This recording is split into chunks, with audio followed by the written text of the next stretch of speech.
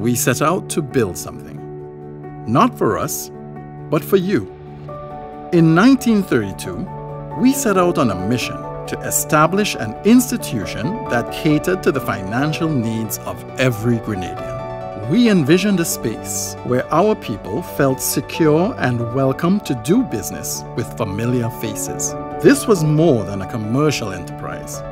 Because we considered you to be family, we saw ourselves as building more than just a bank. We likened this establishment to a house. Since we opened our doors in 1933, you've remained with us ever since, growing with us and saving with us, but most importantly, trusting us to safeguard your interests. Through unrest and turmoil, you put your faith in us to be the shelter against adversity.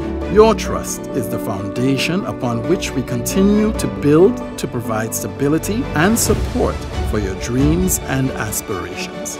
Your trust helped our family to grow, and as we grew, your needs grew in tandem.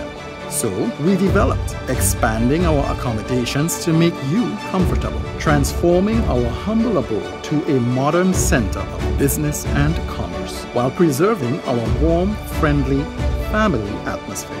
As we furnished our house with efficient services, you decorated our offices, walkways, and counters with smiles, love, and satisfaction, giving us the impetus to improve and do more. It took vision to build this establishment, and our vision has always revolved around the well-being of our people. It is vision that continues to guide our development, a vision of growth, a vision of expansion, a vision of the future, a vision that recognizes that the world is a global village and that technology has become an integral part of our lives.